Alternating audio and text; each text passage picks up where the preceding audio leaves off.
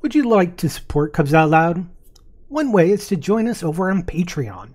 For as little as $1 a month, patrons get early access to our shows, the pre- and post-show, and various other rewards. You can learn more at patreon.com/CubsOutLoud. Thanks to all our patrons for their support in making this podcast.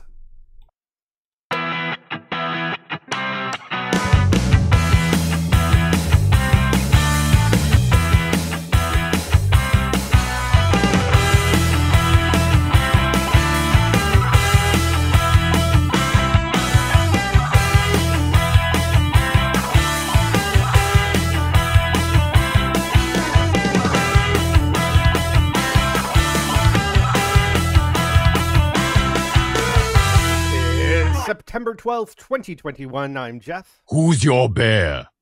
That's right. I am your bear. I'm Damon. I don't brew the tea, I just serve it. And that makes me Gary. Everyone else is thinking it, and I just say it. And welcome to Cubs Out Loud, the Bear Podcast of Indeterminate Length, episode number 616. And I just say we should get right into it and do this. Just eat it.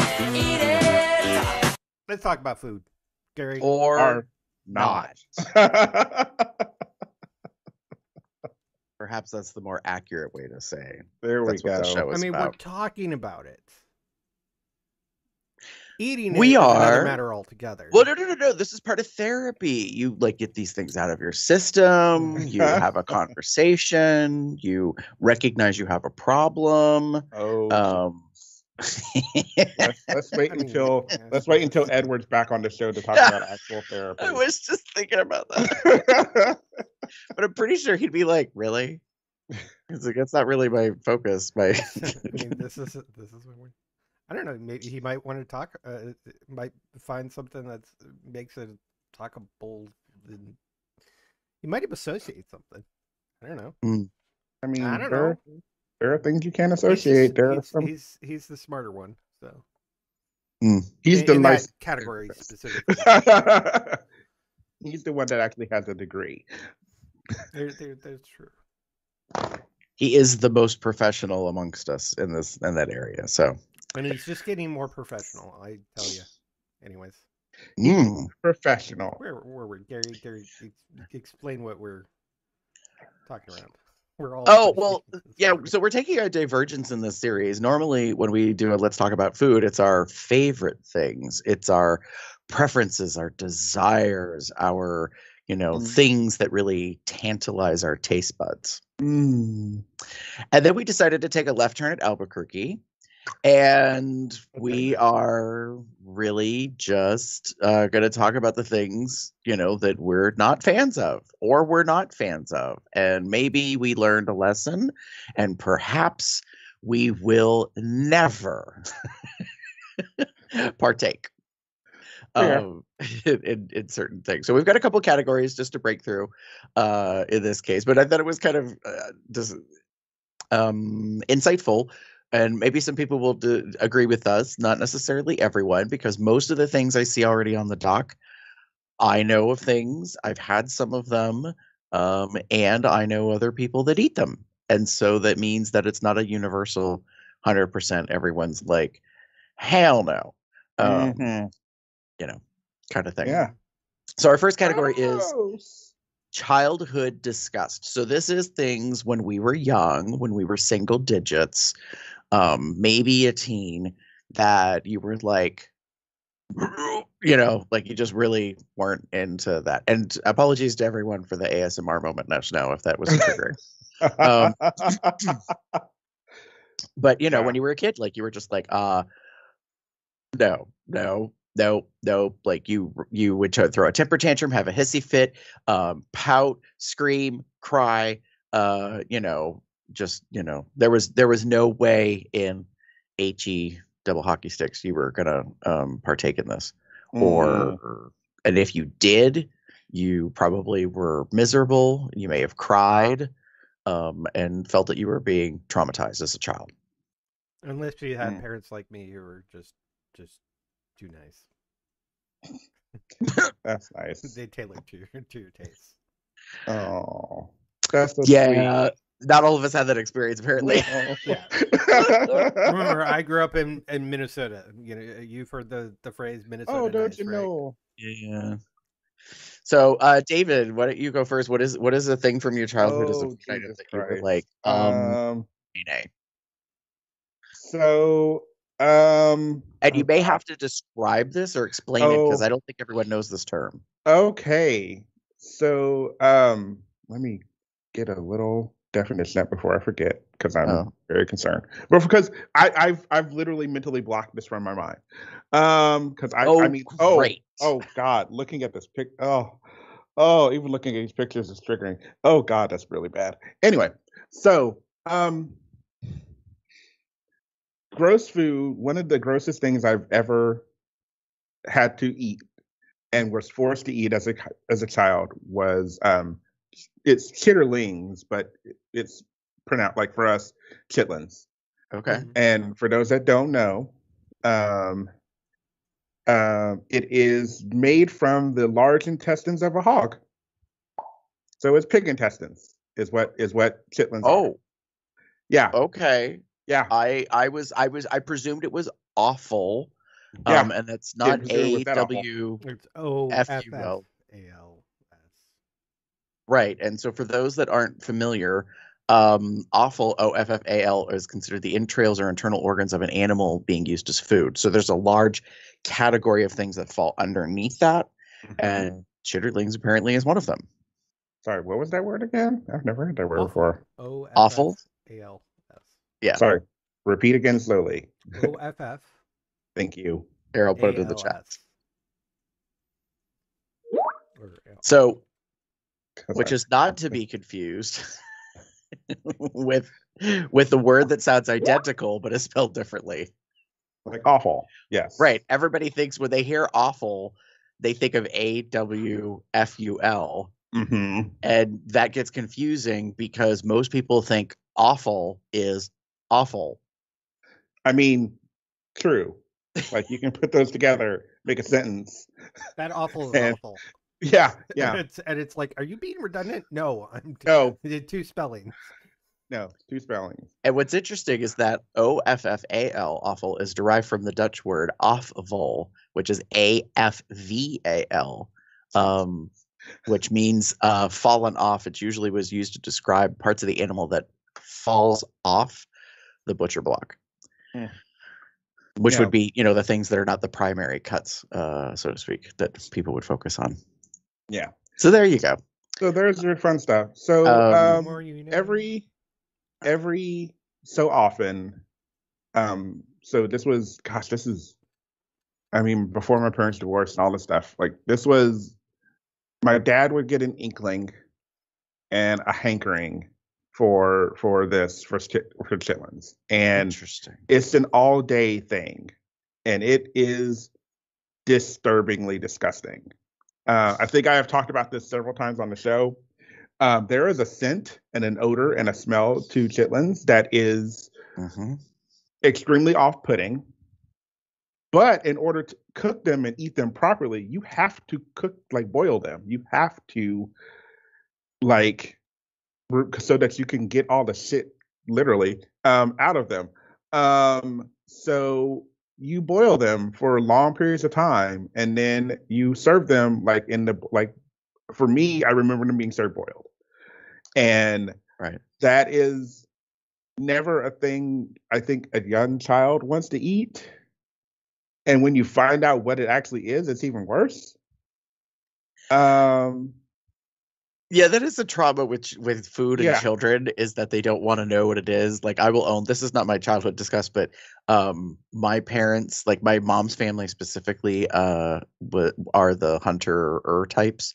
So they would, do bow and arrow and rifle, kind of shotgun hunting.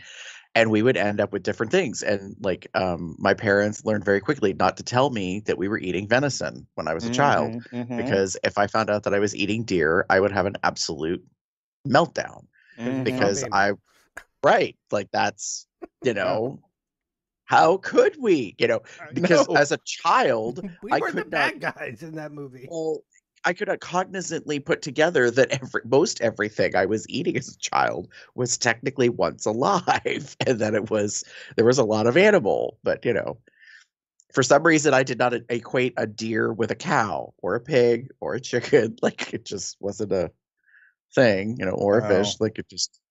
So, yeah, and I have heard story, mostly urban legend, about about chitterlings and what they are and things like that. The thing is that the tissue would need to be broke down as a part of the process. So it does require a long cook time. It is a long cook time. They are boiled. I'm reading like the Wikipedia. Thanks, Wikipedia, because you're awesome. Chitterlings are carefully, I'll quote, chitterlings are carefully cleaned and rinsed several times before they are boiled or stewed for several hours. Yeah. Now, what I didn't see, and I don't think my dad did, because it probably would have helped. A common practice is to place a halved onion in the pot to mitigate the very unpleasant odor that can be particularly strong when the chitterlings begin to cook. Okay. I don't recall that. I just knew you could tell from several feet away, like outside the house, when the chitlins were being made. Like you could tell, because that is the smell that comes off of this shit. And I keep saying shit because it's shit. Yeah. I get the impression that it was cooked in your kitchen, not outside. Correct. It's cooked in the kitchen. Oh. Like big old pot. Because, you get like a... Probably could cook it outside. You just need you could cook it outside, but you probably get the police called on you because they're like, what is all this damn shit? Like, that would have been my preference. I would have been like, let's do a fire outside on a grill top, and we'll put the pot on top of that, and like it can cook out there. Like let the scent be outside. Don't get it trapped in a house. But then like I remember like it's because there was a pot, and I have memories of like the red like bucket that chitlins came in, and then like and just like, yes, you had to clean them because I assumed you cleaned them before you cooked them. But then you had to boil them because you had to get them soft. Well, when you get them too soft, they get chewy. And that's never another pleasant thing for me. It's just that having that chew factor that doesn't really go away, almost like gum. Right. Yeah. So it was bad. It was bad. It was bad. It was bad. And I was I was super. It's still bad. And it's still bad. I will never ever have them again. There's mentions about oh well, you can batter them up and like fry them, kind of like clams or whatever, like fried clams or something like that. And I was just thinking like, no. You're like, pass. I move on. I will move on.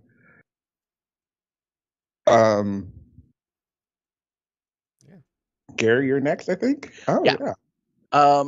So I have two. They're kind of related. They're both vegetables. I equated them equally as a child, and it was the illustrious broccoli and cauliflower. And they did not have to be served together. It could have been just cauliflower, just broccoli, combination of the two. The vegetable blend that includes them did not matter. My mother went on many diets in her lifetime. Specifically, most of them were when I was younger. And so I was subjected to all sorts of different like versions of dietary plans of eating. Because the whole family kind of participated to be supportive, my mother, my father, and I. So yeah, there was a lot of different things, but I'll tell you what, like that was just something I could not get past. And what I've discovered as I grew up and became an adult is I just didn't care for the bitterness of it. And some people might be like, it's not bitter. Well, your taste buds change roughly every 7 years. All the cells in the human body are replaced, and science has shown that about 7 years on average, like that you find that foods taste different. So like things you used to eat in a certain part of your life taste completely different than they did, in a different part of your life. And it's usually the further away you are from that time frame. And that's what I've discovered. Like the broccoli and cauliflower tend to have a sulfurous kind of aspect to them. And so I wasn't a fan as a kid of the smell. Like that would trigger me, let alone trying to eat it. And then like when I got older, probably post college, I ended up having some cooked broccoli once, some steamed broccoli, and I was like, oh, this isn't really that bad. Like, but I realized, like it would be a long time before I would be like just steamed as a vegetable without much seasoning was going to be okay. For quite a while I did the whole let me douse it in cheese sauce. Or butter flavor, I would do something to try to cover up. Now I will say this, these two foods I will eat now as an adult, but I want them cooked. I am not a fan of the raw. So if someone puts out a crudité, platter of vegetables, it's still funny to me to this day. People, will look at, and they'll just chomp on broccoli like it's nothing. And I'm like, no, that it's just not quite the gig for me. Not your bag. Not your bag, baby. You see, these I kind of had the same thing, to be fair. But although with my cheese covered thing was peas. So my mom would make peas, and then we would mix in some cheese whiz. But even that, it was more of like an enhancement for me. It's like I liked them even more, but that like is good butter and salt. That is such an early 80s dietary thing. To just what we're gonna do, we're gonna put some cheese whiz with it. Yeah. That's like today everybody's like, put ranch on it. It's like everything does not need fucking ranch. But this is just an example of how our lives are definitely different. Like broccoli and cauliflower. I don't think I ever really had a problem with them, and even raw. But I think that's mostly because no matter what, they always had a dip. So really, what it was more was the dip was just a vessel. It was a vessel for the dip. Well, right. I mean, there's many times in life you're just like, baby, this is just to get the other thing into me. Right. Like, that's what that is. Are we still talking about food there? Yes. Maybe. It's another matter altogether. But yes. Technically we are. Okay. Well, how about you, Mr. Jeff? Because you have something on there that I actually had down first. Part of this is also a family thing. Okay. In the fact that my mother is the only one in my immediate family, at least. I'm not sure about the rest of my family, but of my immediate family who liked liver. God bless it. So liver and onions. Yes, she was all about it. Everybody else was like, ew, gross. My mother went on a diet, and this was one of the acceptable protein foods that she could have regularly. So we would go to a local restaurant, and she would get it like once a week. Or if not, she would prepare it at home. No, baby. No. No, not my gig. Yeah. But I will say the other thing along with it, I think liver is kind of like, yes. I don't think anybody had much of a discussion about liver. Gross. But my other thing is, and this, I'm going to say this has caveats, because in general, I just label it as fish, but it's pretty much seafood. I do not like seafood. This is, and to be fair, a lot of what this is, besides one thing that I have on my list, is I have tried. So this was in lack of trying. So, but like in fish, like the canned tuna, I'll eat that, like tuna salad sandwiches and such like that. And so I'm open to trying like a tuna steak, because I like the shredded tuna that's in a can and everything. But so I'm open to try that. But I grew up in Minnesota, the land of 10,000 lakes. Walleye, Mhm. Salmon. And I tried salmon too. I know a lot of people like salmon, but I don't like salmon. Jesus Christ. I have tried shrimp. I don't like shrimp. Huh? What? Get out. Calm down. Honestly, I don't think I've tried lobster or crab, although, it kind of bugs. But basically what I've learned of even trying things from it is, in general, I don't like seafood. Mm. Any sort of seafood. Interesting. It's Especially the one considering what category I will not go to. And this has been like this from a kid. I think I've had fish sticks, but I don't know how much that really counts. I mean, it's technically fish. But they're like the frozen fish sticks. Yeah, no, I know what you mean. They're technically fish. That's why I'm laughing, because I love how David's like, he knows how the American like food industry is. It's technically fish. Like tomato is a vegetable. It's really fruit. But anyways, like, how the government, kind of deems certain things. So, it's like chicken nuggets. It's chicken. Like also, yes, the botanical labeling of a tomato is a fruit, but culinarily speaking, it is used as a vegetable. Correct. Well, it's actually used as an ingredient, and the government stepped in because certain corporations were like, this needs to be deemed as a vegetable, damn it. So pizza is considered healthy for children in school systems because it has tomato sauce on it. Because culinarily, it's a vegetable. Well, anyway, botanically, it's a berry. Anyway, so Jeff, I don't know how I feel about that. I know you've mentioned it before, but like every time I think about it, I'm like, God. I'm not opposed to other people liking fish and everything. It's just, gosh. And I will not say it's a smell. I will not use that as an excuse. It's not the smell. It's not just an excuse. And it's not for lack of trying. I will not have octopus though. Although the takoyaki balls that they make in Japan, I might be willing to try one of those because they look good, but it's also you may not like. You may try it. Yeah, you may try it and then be done. But but the nice thing is while I think seafood in general tastes gross, I'm at least willing to try because something might surprise me. Yeah, something might surprise you. I'm a little surprised that. Well, actually, you do like tuna. I do like tuna. Yeah. So I could see maybe like at least you're not fully out of fish. Yeah. But tuna is also, if I'm remembering correctly, it's one of the. It's funny that you like tuna, but you don't like salmon.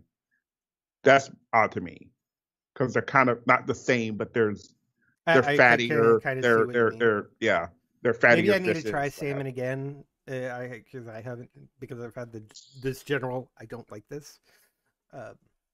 So interesting. Sorry, I'm sitting because I'm thinking about the category being discuss. Lizard does that. Fish isn't necessarily. I don't really think it's disgusting. I just don't like it. Well, I mean, this is from the childhood, and you have a whole different perspective when you're much younger. And the liver and onions thing to me was not only like the look of it, but the smell of it, and a little bit of the taste because I tasted it once and I was like, never again. I don't even think so. It would take a lot to convince me to try liver again because I will admit, I bet every liver I've ever had has been overcooked. Well, right. And here's the like one of the key things is, Drew and I, we used to go to a food show years ago for once a year, and we would go to all these different restaurants in the area. It was like a big deal. And one of the restaurants we'd love to go to that has since closed, fortunately. One of the things they were known for was that they did fried chicken livers. And it is one of the things that Drew really likes, and he lost his mind at this restaurant. Like they sent him into an orgasmic orbit and swore they were the best things ever. He'd never had them prepared like this before. And he, it's like the second or third year in a row. I don't think it was the very first year. He was like, "Are you sure you don't want to try one?" I was like, "I'm telling you, I'm not gonna like it, and it's your money for your dish, and I don't want to like upset you by eating some of it and not liking it and wasting it." And so I did try it, and I was like, "Nope, still don't like it. Like, still not a fan." There's kind of specific reasons. I don't want to get into it, but it's just one of those things. Every time I think of liver, I think Yeah. And Jim likes like the fried chicken livers too, and I'm just like, nope. Yeah. Nope. I'm good. Nope. Yeah, great. You can have all of them. All that there. You can have all of that. Yeah. So as we move on to the next category, I would like to make a caveat here because I don't have anything, and it's and maybe it's just I can't think of it, but I really feel like the way some of the stuff that I ate as a child that I never really thought was disgusting, or I didn't necessarily not like it, but maybe a different way of preparing. I've learned different preparing. This tastes like peas with cheese. I don't need peas with cheese. Peas with just some butter and salt. There you go. That's all I need. That's an evolution of my pea thing, because I never had a problem with peas in general. I just preferred them with cheese when I was a kid, and now I don't need that cheese.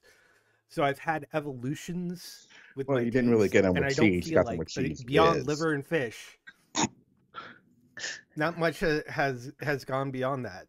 So that's Sorry, don't mind me. I'm just making a point. You're being specific.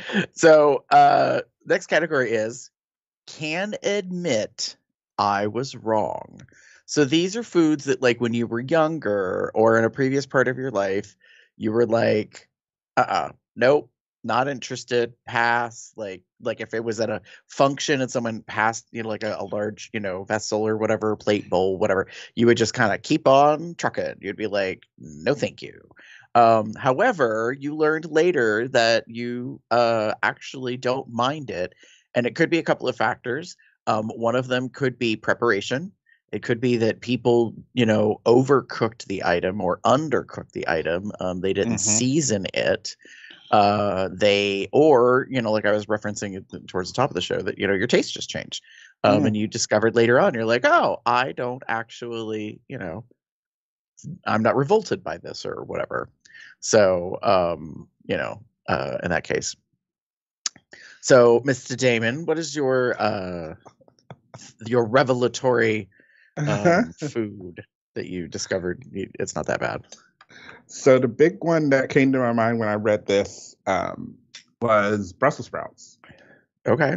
I think every kid hates Brussels sprouts. They're it's a vegetable, it's green, it's leafy, it's got a weird taste, yada yada yada. Like, for one reason or another, you didn't like them. They look like little, and if you were an 80s kid, like, one of the big things that you probably thought they looked like was the little from Little Shop of Horrors. It was Audrey 2. Oh, yeah.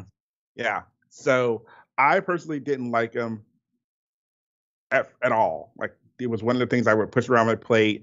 It would be the last thing you'd eat, or you'd have to be forced to eat them as a kid. And now I fucking love that shit. However, preparation is key. Okay. Like, preparation is key. Probably when you had them as a kid, you probably had them like steamed or stewed. Like, they were just like boiled or whatever. You never really had them kind of like a green bean or something along those lines. You never had them like roasted. Or we just had some the other day. Jim made his own balsamic vinaigrette and like roasted them with the balsamic vinaigrette on top of them.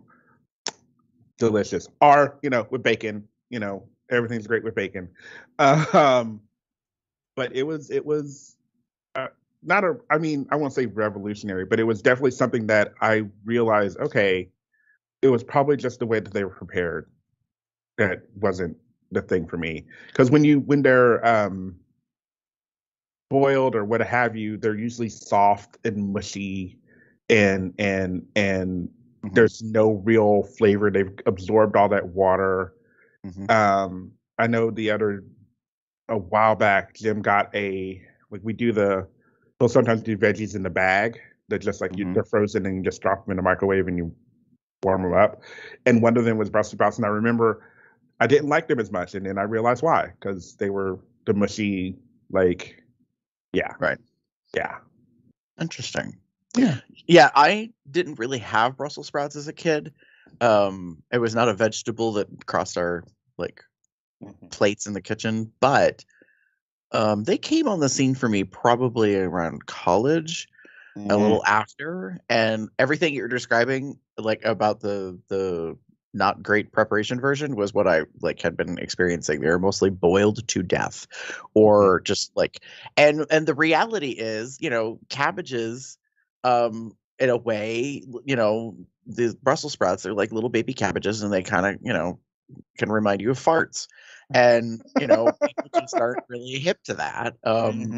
Certain foods, especially vegetables, can, kind of be odoriferous, and it's just an issue. Yeah. So, but I agree with you, later on when you've had them prepared, and they've been lovingly taken care of and had some things done to them, they can be roasted with some balsamic vinegar, and potentially with some bacon, with fresh grated Parmesan. Yeah. There's this. It's a whole other world, and it's similar a little bit to what Jeff was talking about. How if you do things to a food, you can be much more amenable to eating it, because then it sort of becomes a vessel for the other things. True. Honestly, I'm not even sure if I ever have had Brussels sprouts. Interesting. Yeah. Well, you could order some for a home delivery, and you could try them and then see whether or not you find a recipe that has a good thing. Maybe Yeah. do a casserole. So think of things you might like. Because I'll be honest. Okay, I'll be honest with you. Brussels sprouts. I think Brussels sprouts on their own, just salt and peppered, or buttered or whatever, and even roasted, probably okay. You probably want something else to complement the flavor of them. I mean, isn't that the big case of most vegetables? True. In of themselves are side dishes, or get a good fucking seasoning on that shit. Oh, yeah. Yeah, I mean, I think it kind of depends on what really tickles your fancy as to what you prefer for something. So, yeah, because I was listening to David and I was like, I don't know, I could probably kind of get into that. But the more I think about it, I think the big thing is about texture, manipulating and changing it slightly. Because I agree with you, Brussels sprouts raw are different than Brussels sprouts steamed or microwaved or boiled. They do tend to get rather soft and and if they're fried, pan fried, or roasted, I think, and that's true of all vegetables, it's a whole different culinary experience, to taste that kind of thing and be like, oh, that's nice. Yeah. All right. Gary. So this guy, I realize it's kind of a big thing, the way I phrased it. I was pretty much vegetables that are not potatoes or corn. Because when I was a kid, I realized now that I sort of took after my father. My father would never in his life be caught eating anything green. I infamously, somewhere in my basement of older stuff, have a picture of my father at a convention, because I took a picture with a Kodak kind of Instamatic box camera. He was literally putting a piece of salad in his mouth. And I had never in 16, 15, 14 years of my life seen him eat anything that was green or leafy as a vegetable. It was just kind of an infamous thing about him. So I kind of sort of took a little bit of that, and like I was talking earlier about discussed with broccoli and cauliflower.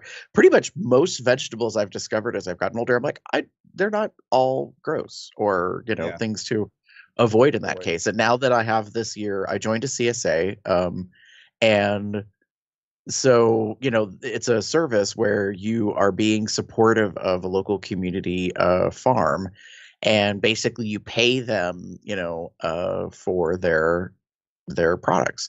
And so every week I get another, you know, grouping of vegetables, produce basically. And, you know, so I've, you know, got right now in the fridge I've got zucchini, I've got some peppers, I've got cauliflower, so, you know, I've got red cabbage. So I mean, like I'm already, like, as we're talking today, I'm already thinking ahead. I'm like, okay, what am I going to do? Like, I'm really intrigued because actually I have a huge head of cauliflower I have to figure out what to do with. And I was like, and I saw a recipe recently for grilling cauliflower like a steak. I was like, this is intriguing. So yeah, pretty much if it was a potato product or a corn, you probably couldn't put it in. Yeah, you couldn't get it in front of me. Like even carrots, I was kind of about. Carrots. But here's Only the thing: my when it mom goes back, myself like cook carrots as a kid. when you and this is what I'm going to say. My mother, may she rest in peace, would ruin food. Like this woman has made glue out of pasta. Oh Lord! Like and I still to this day am puzzled as to how the hell she did it other than overcooking. So infamously, my mother was not a good cook.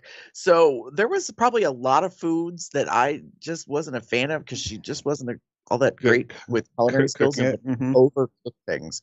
And vegetables was kind of one of them. Like, while I love carrots, and carrots generally are sweet and very you know, enjoyable, baby, like if you overcook them, they, you know, like everything, they just you know, they're kind of, it's like, it's dead, Jim.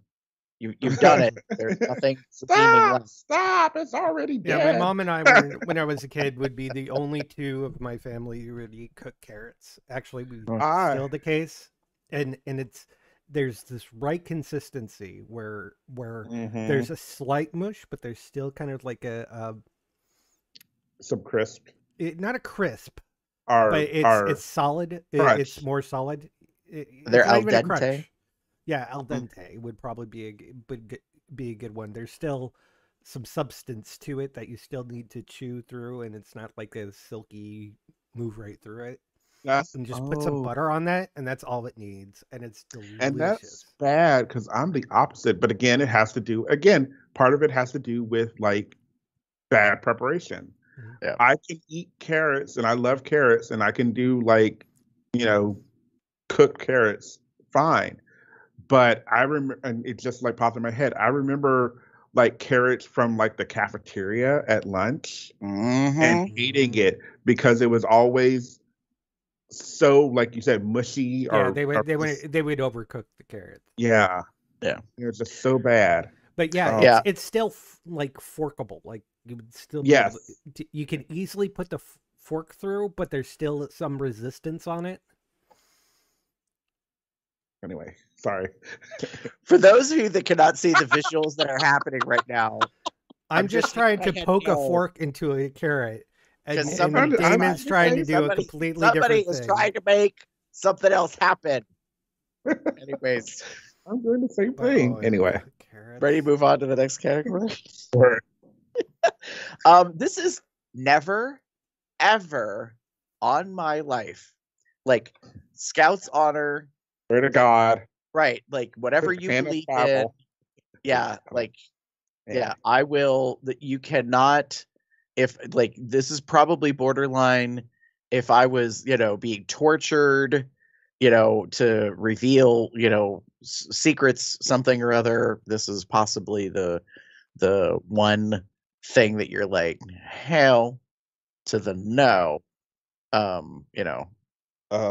So, David, like, yours really surprised me because I read the last part first and I was like, okay, like that's kind of a, you know, that's kind of a well-known thing. Like, it's a very divisive kind of food. But then I saw the full description and I was like, oh wait, that's not even the same thing.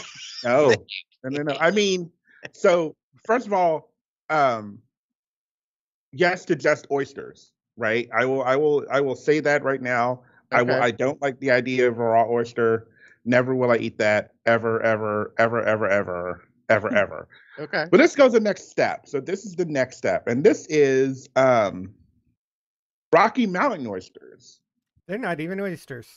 They are not oysters. No. Right. Right. They're essentially bull testicles.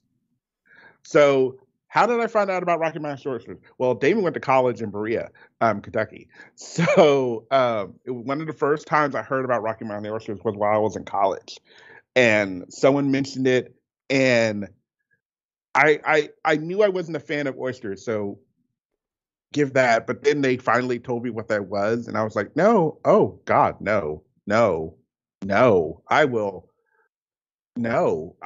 The idea, the audacity, the gall. No, I would never eat. Like, no, this would never. I just can't. I keep saying no because it's just the thought of even thinking about eating this just bothers my mind. It boggles me. It befuddles me to the point where I'm like tripping over my own words. No, thank you. No, ma'am. No, this will not. I will not eat these. Sam, I am. Like, I will. I'm going out on a limb. I'm going to presume that on October 5th, you will not be celebrating these. Sure the fuck no. Because apparently that is Rocky Mountain Oyster Day. Well, that's good to know. David's like, guess what? I'm not eating that day. Or any other day I think of any year. I would be willing to try it. It's so I'm not going to weird. guarantee anything, but I'm willing to try it. I'm willing to try them, but here's the thing: is it's really like I hate to say it, we've been harping on this, but it's really about preparation. Yeah, like looking at it. Yeah. Like seeing a picture of one whole, like that's the part where I go, okay, but then like seeing how they can be, divided up and prepared and stuff. Looking at the picture on the Wikipedia for the fried ones, they look like just like popcorn chicken ball or something like that. Well, they're balls, all right. Yeah. Google never fails to surprise me because people also ask. The number one question is, do Rocky Mountain oysters have sperm in them? I'm so amused by this. Because, I'm a little scared. Like, I'm looking at this and like I'm looking at some of these pictures and oh dear me. Like I agree with you, Jeff. Like, I'm looking at the picture of them fried, like look like deep fried, and it's probably like sliced or cubed or something where it's just like little bits and pieces of it. And they're fried like it looks like they're fried all out. Nuggets. Look like nuggets. And I'm like,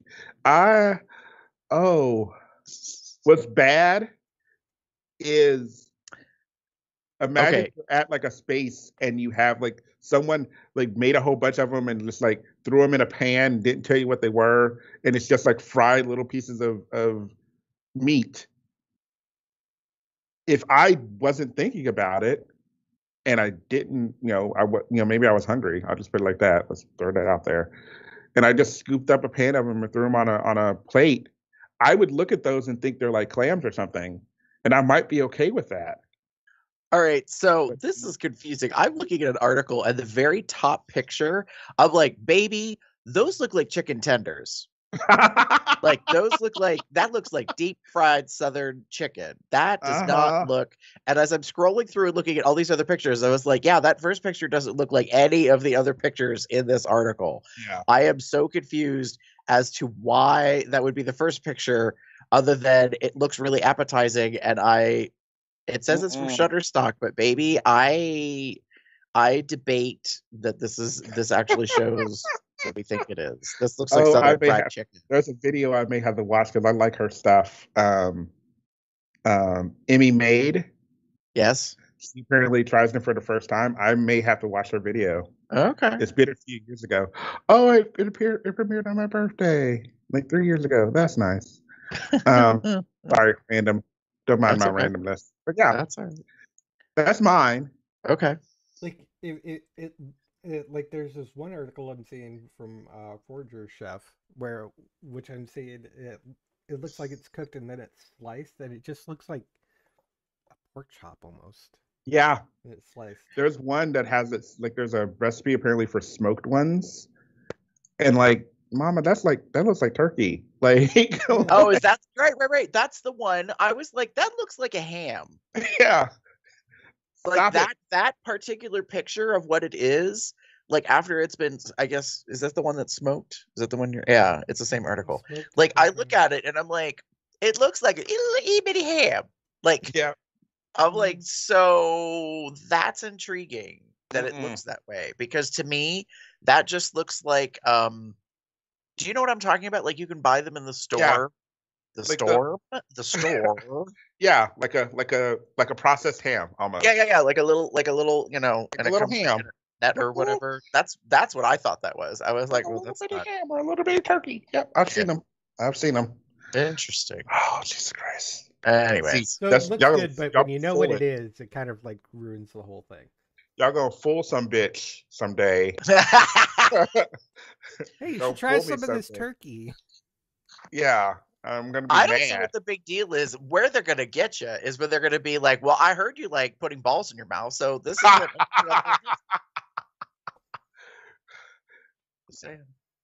Anyways, moving on. Yeah, Scary. So I think this is kind of a broad category. And I'm with you on this. I'm kind of sticking to it though. Like, and here's the thing, like, y'all, I'm approaching 50, so if I haven't enjoyed it at this point in my life, I don't expect to. And I just say shellfish, and I realize like that's kind of, you know, a big old like conglomerate, but the reality is I'm just not into. Find it out, Gary. Yeah. I'm just not really a seafood person. I mean, don't get me wrong, given my size, I see food, I eat it. That's different. Anyways, bad dad joke. So but no, the reality is, you know, I never cared to try it as a kid. And then as I got older, like it got stranger and weirder for me. And I remember in my 20s being like, why do people eat this? And I don't know why it really stuck out to me. It was mostly around like shrimp and lobster specifically, but like, yeah, like, you know, just the whole bivalve and crustacean kind of category grouping thing. I'm like, nope, like I'll eat fish, not often. Because what I've realized is like I want good tasting, well prepared fish. And unfortunately, given the amount of pollution that we've created in the globe, like I don't really want to eat fish very much, right? Because it's difficult to find something that comes from a healthy source, or even if it's farmed, like then there's the whole humanity of the farming and different aspects. So it's kind of complicated for me. And trust me, I realize that I'm being a complete hypocrite because I'm not talking about how the other animals that we can, you know, consume or raise. But yeah, cattle and chicken. Right. Yeah.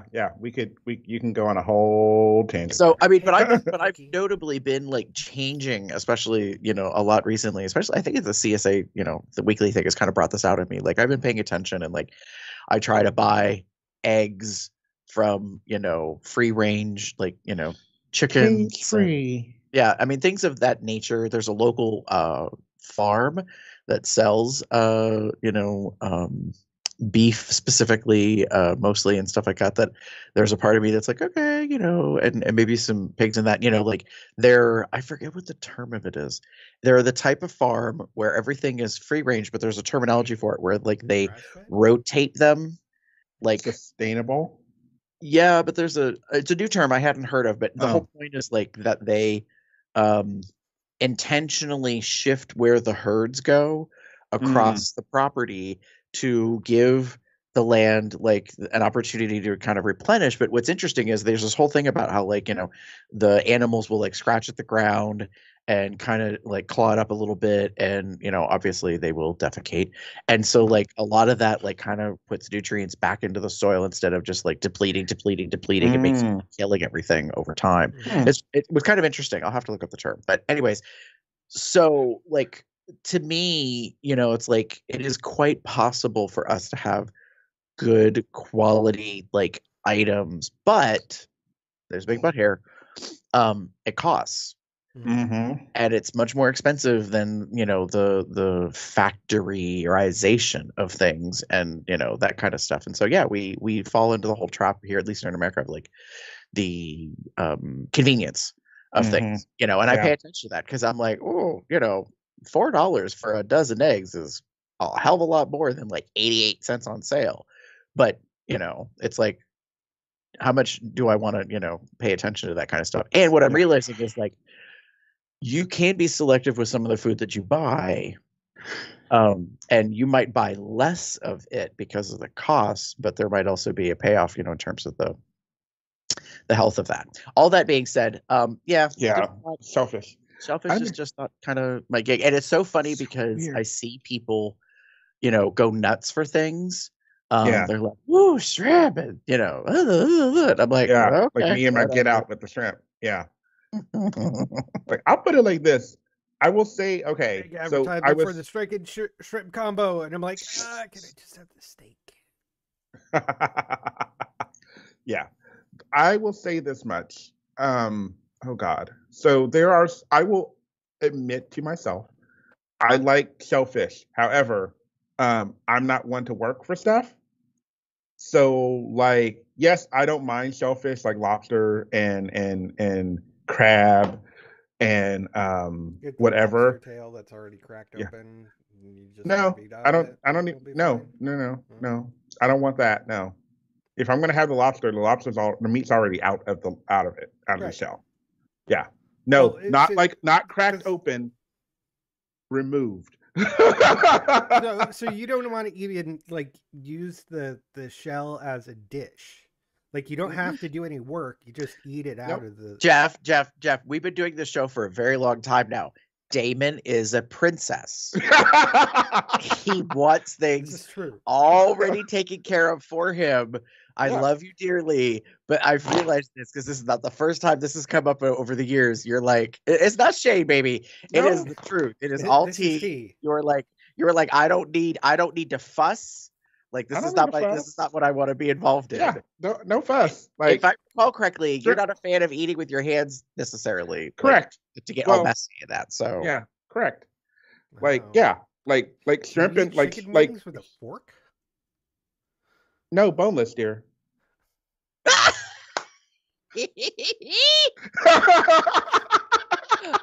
love it. Just like you eat chicken wing with a fork, and David's like, boneless. Yeah. Well, there you go.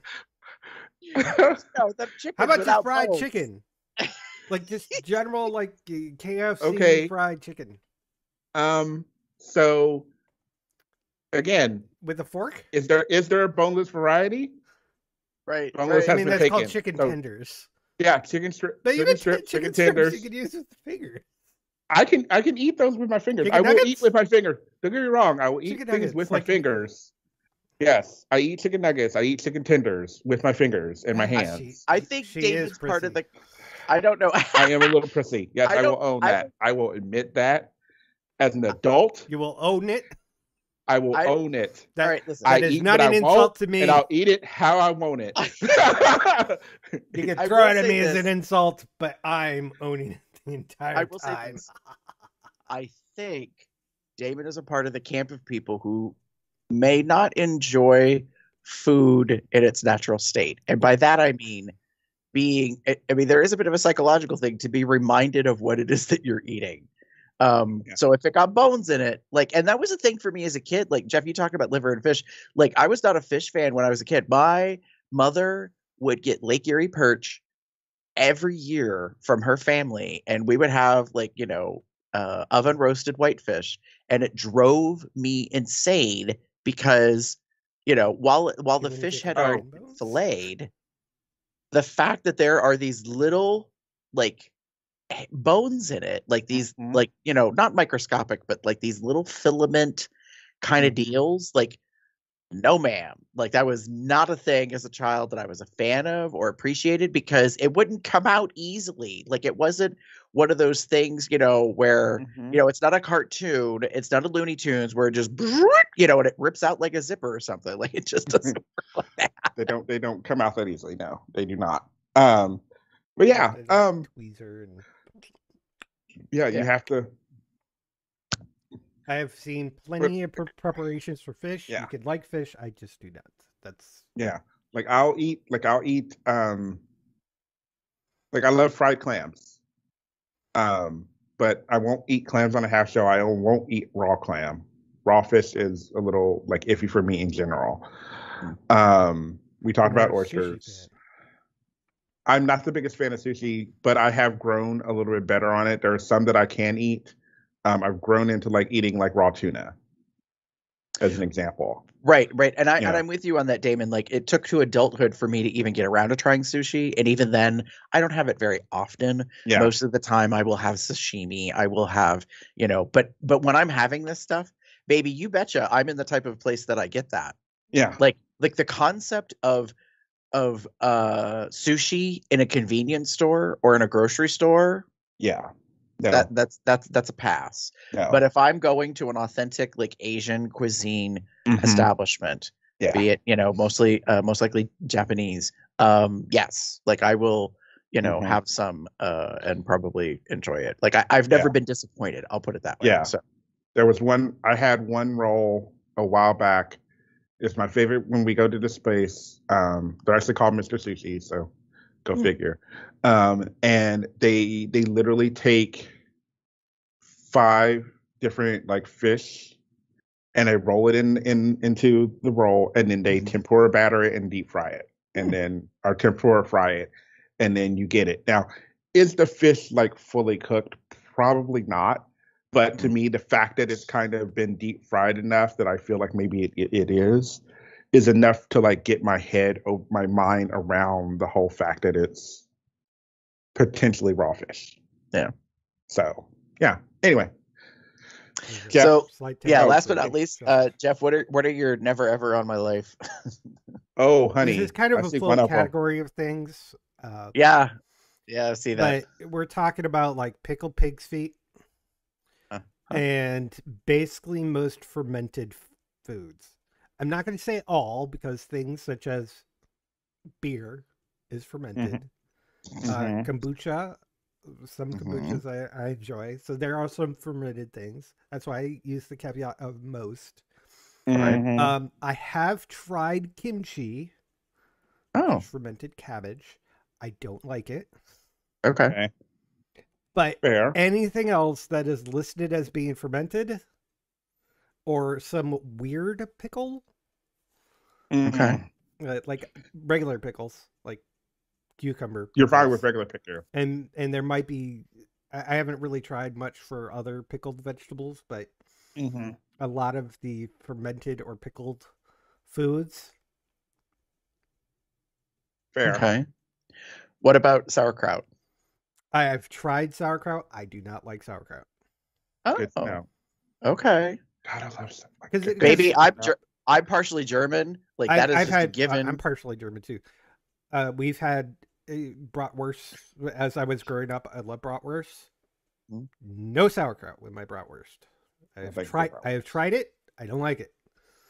So I have found that fermented and a lot of non-common, as common, I should say, pickled things. Yeah. Like I mean, I'm not I don't object to it. Like the first time I ever heard of jardiniere, I was like, "What the fuck is that?" Like I just never knew. What is that? I just asked them. What the fuck is that? Hang on. Is that jardiniere? No, it's Italian. I'm going to spell it out because it's not what you think. GIARDINIERE.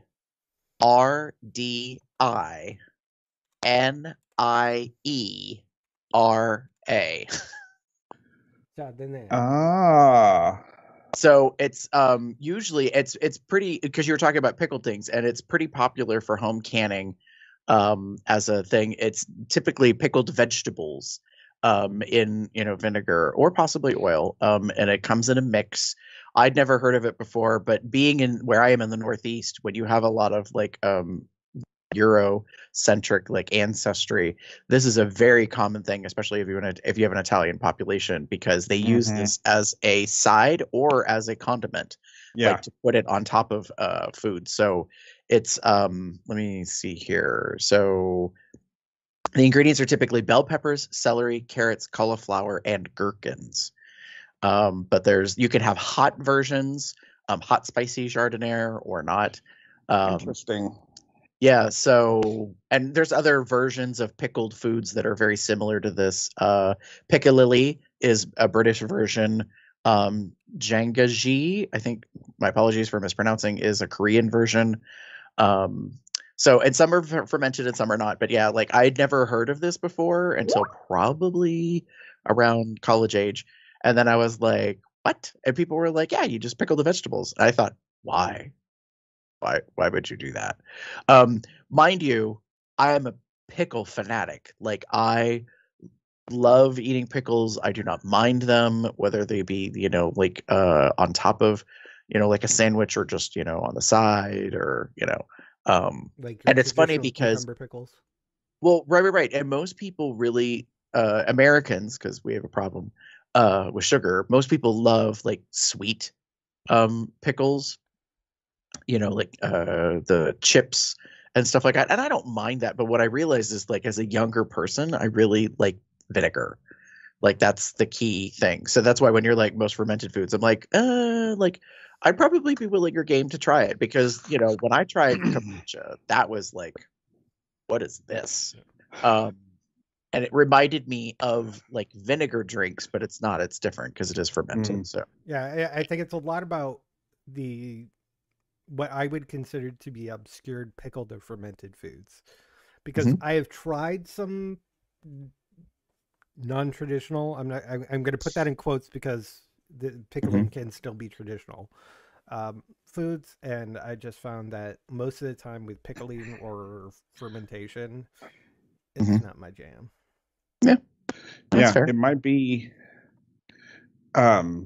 curious. Sorry, it's very interesting that you kind of have a bigger like bubble in regards to the pickled stuff, but I get it. Your pickled pig feet, when you wrote that down, I was like, yep, never, nope, no thank you. Especially pickled proteins. I'm going to say protein because if I say meat, and then people go, well, what about pickled herring? And I'm like, well, I did mention fish earlier. Right. Also, pickled eggs. Nope. The century egg? No, not so much the century egg, just pickled eggs. Well, that's another thing since we're talking about it. Yeah. No, up in my area, pickled eggs are really popular, especially pink eggs is sometimes they're referred to, or purple eggs, because they're pickled in with beet juice. So they end up totally changing color. I'm looking at David's face. And so that's a thing. It kind of reminds me of the concept of like a cuticle. You were just taking foods and doing different things to them to modify them. And I guess that's fine for some people, but I'm like, I don't know how I feel about that. I think I'm good with like pickled veggies, certain pickled veggies. I think I'm okay with. Other than that, pickled cucumbers. I'm good. Yes, cold pickles. I mean, there are even some pickled cucumbers that I don't like based off. Fair. Like, I don't think I like the ones that are buttered, and I don't think I like gherkins. I think those are like way too sour for me, if I remember correctly. Oh my god, gherkins are like the cutest little things. They're crazy. I'm like I would just I don't normally buy pickles a whole lot because I know me. Usually once I have pickles. Usually once I have pickles, like if I open a jar, I'm in trouble. Like that's just ice cold pickles. I absolutely adore. Oh yeah. Gherkins, I've had sweet gherkins. I've not had the sour ones. I'm just Yeah, Are. Well, I'm I that's the thing. think I'm thinking of sweet gherkins. The only thing is they taste sour to me. Huh? It could actually be a because as you kind of mentioned things like it could be a thing with vinegars for you potentially. Maybe. Potentially. I mean, I'm just saying that could be the thing Yeah, if I you've never. mean, maybe. There are vinaigrettes on salads that I'm fine with, but usually they have other sort of flavorings to enhance it. Mm-hmm. Mm. And Yeah. not to say I don't like sour things. Like I absolutely love like my iced tea is lemon iced tea. Lemon. I love lemonade and like Mm-hmm. kamikazes are Lemons. my favorite alcoholic beverage, and that's made with lime. Mm. Cool. So sour stuff I still can deal with. So, but there are certain things maybe it's too sour or something like that. Maybe it's. It could be like if you're, and this is the thing I've had to learn about folks. Like some people are I don't want to call them super tasters. I mean, that is a thing that exists, but some people are much more sensitive to Mhm. certain tastes. So like I had a friend who could not have anything that really had spice in it. Like even paprika was too much for them. And it's not like they would go into anaphylactic shock, and have this huge reaction, but it was Don't that live it in was Texas. that it was very unpleasant. Putting black pepper on something might be too much for some people. So right. And so it could be, that we have individual, tastes, and certain things are just, too much of a trip. Like I figured out that certain things, some of it's temperature, some of it's texture, sometimes it's taste. Like there's an element that like, it just like my body it wants to reject it and be like, not happening. Like you can just forget that, Jack. Um, and like this was one of the revelations I think I've maybe talked about on the podcast before when I in the last place that I was years ago with my former roommate who owned the house. I had like gone somewhere, and anyways I had breakfast that was left over, and it was in a container, and so I taken it out of the fridge, and I had heated it in the microwave, but I didn't really kind of mix it up at all. You know how like so you get hot and cold spots in a reheated dish, and so I have these hash browns, actually home fries, and I'm like, and I go and I take a big old bite of these potatoes, and because the way the kitchen was arranged, I was standing near the trash can, and I immediately was like, and like spit out the potatoes, and like it was involuntary. Like I literally stood there shocked and was like, what the hell just happened? Like I could not get over how my like body Body responded, reacted to. because I was like, what is going on with me? Like I felt possessed for the briefest second. Like it was very uncomfortable. And I thought about it and I was like, oh my God. Like I had this flood of memories coming back from my childhood. And what I discovered is I do not care for cold potatoes. Mm-hmm. And it explains so much because as a child, a lot of family get-togethers, somebody would make potato salad. And my mother really enjoyed potato salad, and she could not understand why I hated it. Like she would make me try to eat it, and I would literally get sick. Like I just could not stomach it. And as an adult, in my 30s, I suddenly realized what it was about potato salad. I was like, oh, cold potatoes disgust me. Like it's just it's an immediate reaction thing. But like, and it is really about temperature and texture for taste, because I'm kind of making reference to being German. I will eat the shit out of some hot German potato salad, like that vinegary kind of sweet, No, thank with you. potatoes and bacon and yes, No, thank you. mustardy. Yeah, So I'm bad. I'm the like if I'm gonna have potato salad, I want it to be the cold mustard, like mayonnaise, Yeah, like yeah. I'm with you on that. yeah, like that. Although I would have the no. same thing, but warm and then warm too myself. So I'm the balance between the two of you. Looking Yeah. at my Skype window, Yeah. the two of you. Interesting. But are we thoroughly grossed out? Maybe. Everybody pull up the Garbage Pail Kids to see how everything was. Anyways. Yeah, I think that's the end. I think that's good. What? Sorry. Oh, my antivirus suddenly was just popping up and like yelling at me. I don't know what about. We'll wrap it up. Anyways, plenty of ways to contact us. Let us know what foods you deem to be gross. Everybody has their taste. So what one person thinks is gross, somebody else might. It's fine. It's fine. It's just personal taste and preferences, how our body reacts to certain things, such as cold potato salad. You can send all that either by commenting on our blog at cubsoutloud.com, shoot us an email at cubsoutloud@gmail.com. Leave us a voicemail at 361-COL-TALK. That's 361-265-8255. You can make a comment over on Facebook, Twitter, and YouTube. You can also join our Entourage chat, have a complete discussion about what foods you deem to be gross. Right there.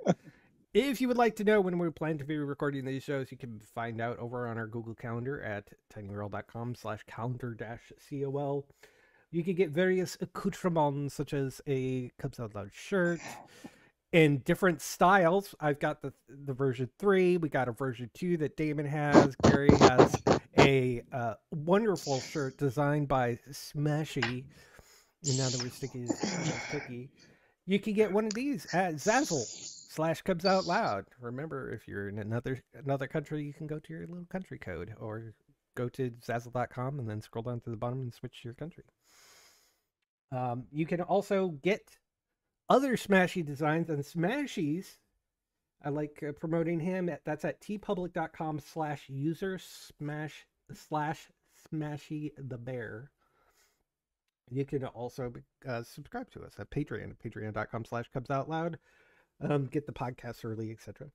If you would like to just send us some cash, just a friendly donation, you can do that at paypal.me/cubsoutloud.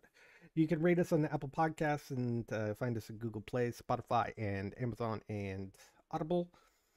You can find me anywhere on the internet as Box, Puppy Box, Cub Box, something or other, or Windjam on Twitch, which Bears and Dragons are currently on hiatus until Halloween, where we will going into the Underdark. Into the Underdark. New players, although some old players, will be joining for that one, and otherwise it'll be a lot of Final Fantasy. So that's cool. That's pretty much it. Demon.